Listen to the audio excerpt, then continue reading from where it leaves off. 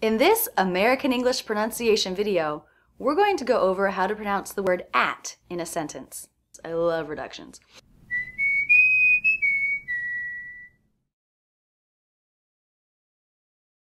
As you probably know, there are lots of words in American English that will sound different in the context of a sentence than they do on their own.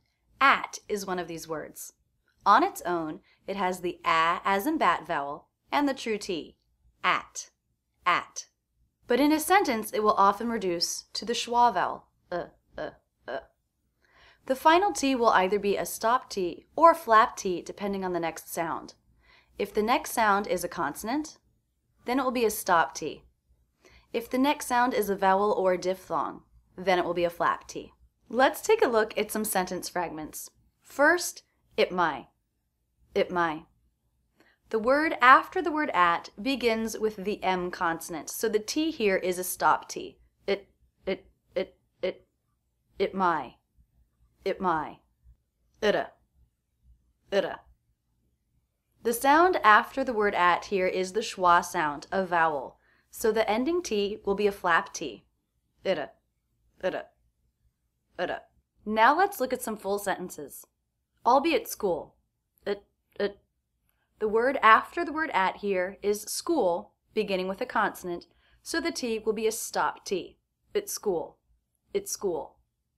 I'll be at school. Also, are you noticing how fast the word is? As a function word, as a reduced word, it's very fast. This provides nice rhythmic contrast in the sentence to the stressed syllables. For example, it's school. It's school. It's school. They're both one syllable, but the word at much quicker than the word school. It's school. I'll be at her house. The next word after the word at is the word her, but I'm dropping the H to reduce that word, so the next sound is actually the schwa sound. That means the T will be a flap T. Utter, utter, utter. I'll be at her house. I'll be at her house. I got it at the corner store. Itta. So the word after the word at begins with a consonant, therefore the T is a stop T. Itta. I got it at the corner store. I'm going to be at Anna's until 6. At Anna's. The next word begins with a vowel sound, so the T is a flap T. At Anna's. I'm going to be at Anna's until 6. I'm busy at the moment. Itta. Again, the next word, the, begins with a consonant, so it's a stop T. Itta. I'm busy at the moment.